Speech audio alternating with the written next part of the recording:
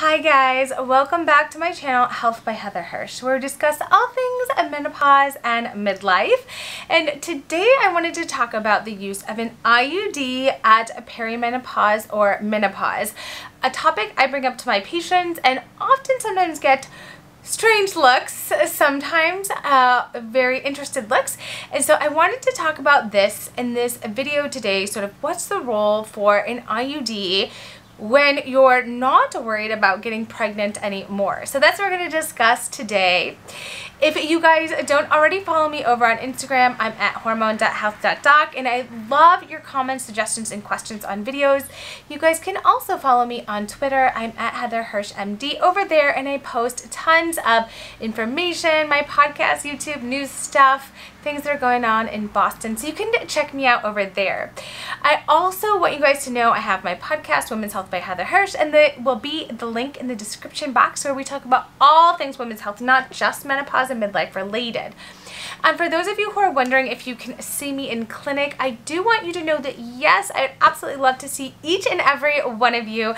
That way we could definitely take a much more individualized approach to your midlife and menopause care. However, to be a patient of mine, I can certainly use telemedicine, but your first visit does need to be in person with me at my clinic.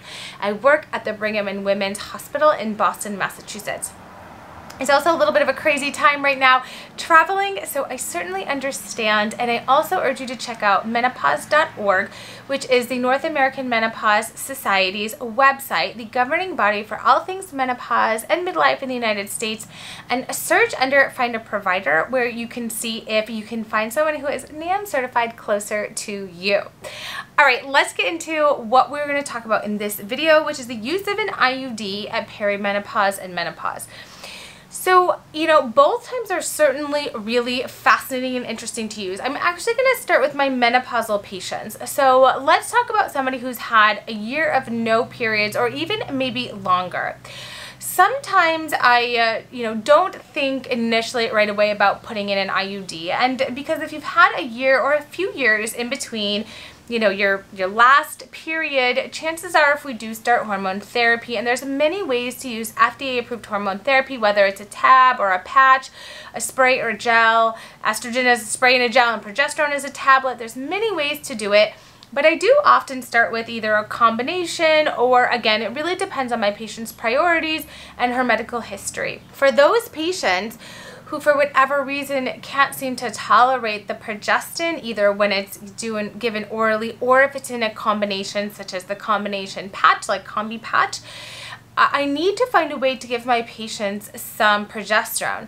The main role of the progesterone is to keep an intact uterus healthy. So the estrogen component of hormone replacement therapy or hormone therapy, depends what age you are, depends if you say HRT or HG. But if you still have your intact uterus, I need to protect your uterine lining from unopposed estrogen. The caveat is if you don't have an intact uterus, you do not need to take any progestin because we don't have to protect your intact uterus. It's gone, it's been removed, it's in a bag someplace. So for my patients who find that they cannot tolerate the progestins, I usually go through the various kinds that we have. Micronized natural progesterone, I mentioned the progesterone that's in the Combi Patch. There's some hormone therapies that have norethindrone in them. There's Duave, which has beta-doxyphene. There's several ways that we can try to get my patients the right progestin component.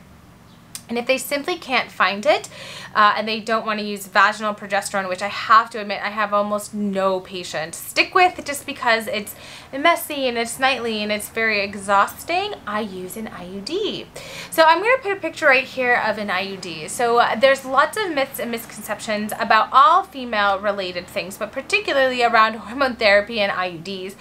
IUDs are extraordinarily beneficial.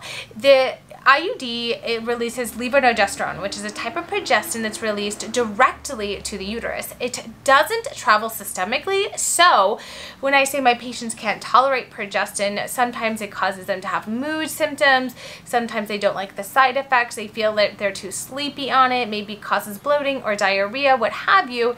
In IUD, it's great because it releases that progesterone just to the uterine lining. It does not go systemically.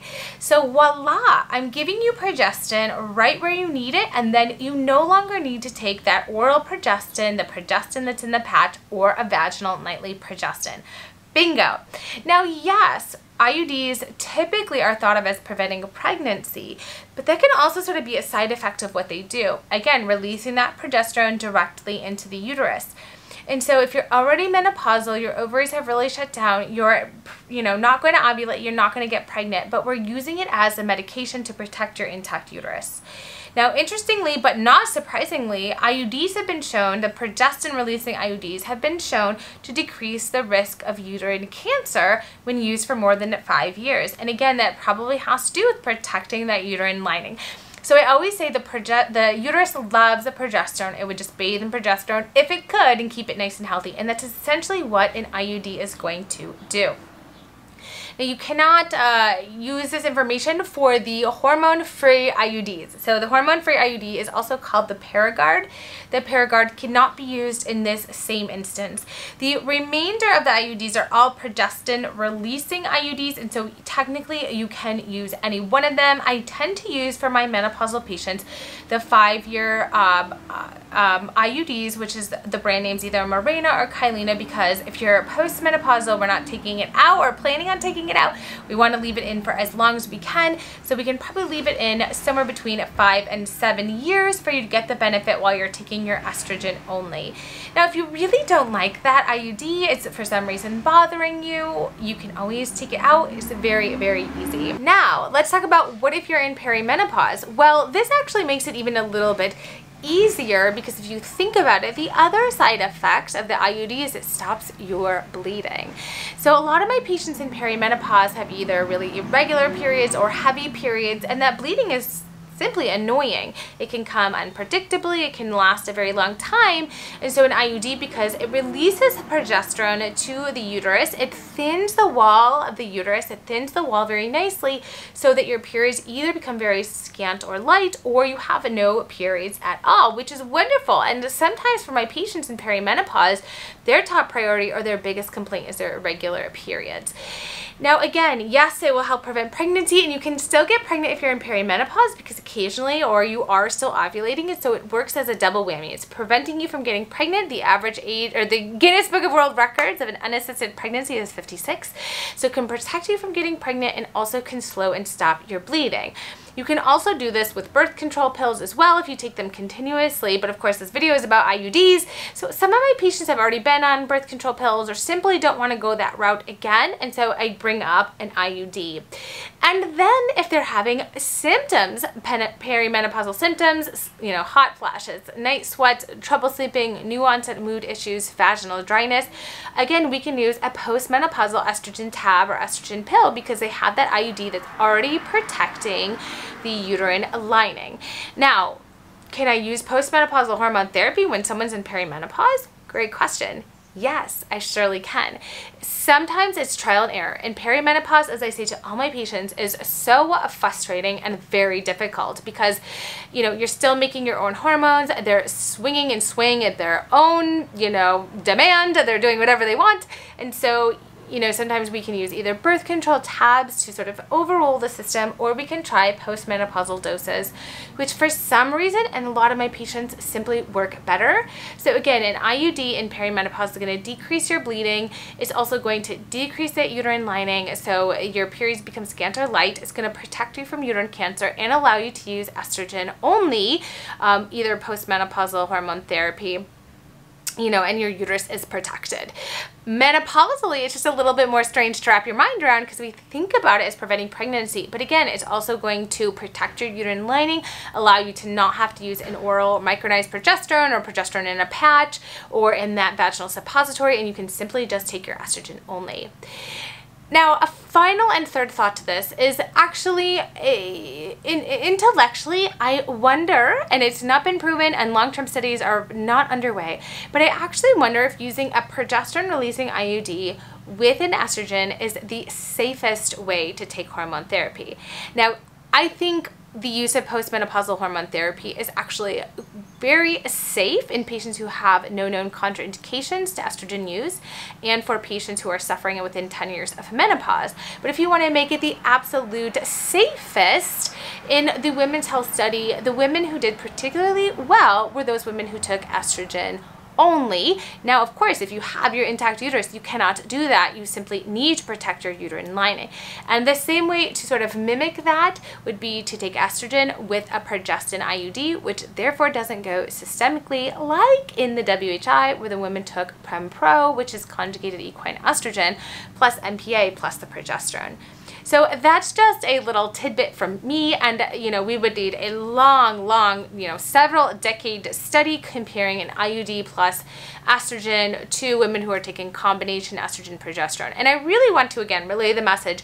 If anything, I bet the benefits are, if there are benefits over the IUD plus estrogen compared to taking it orally, they're probably very, very, very small, because again, the risks are really overall quite low.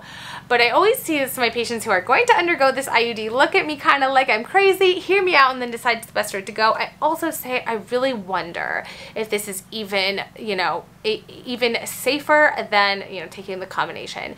So without too much on that, there is so much indications to use an IUD in perimenopause or menopause. Even if you've had your tubes tied, your husband's had his vasectomy, it just can provide so many other medication benefits besides for just preventing a pregnancy. So I hope that this video kind of cleared up some of those questions that you have, if you are my patient or if someone else is recommending this kind of regimen to you. So IUDs can be a really good option to use in this time. Thank you guys for listening and checking out this video. If you liked it, please give me a thumbs up. If you haven't already subscribed to my channel, you've been watching a ton of my videos, please do. It really helps me, and it lets me guys know that you like this kind of content so I can take more time out of my busy day to make more for you. Thank you guys so much for tuning in and watching, and I'll see you in the next video. Bye!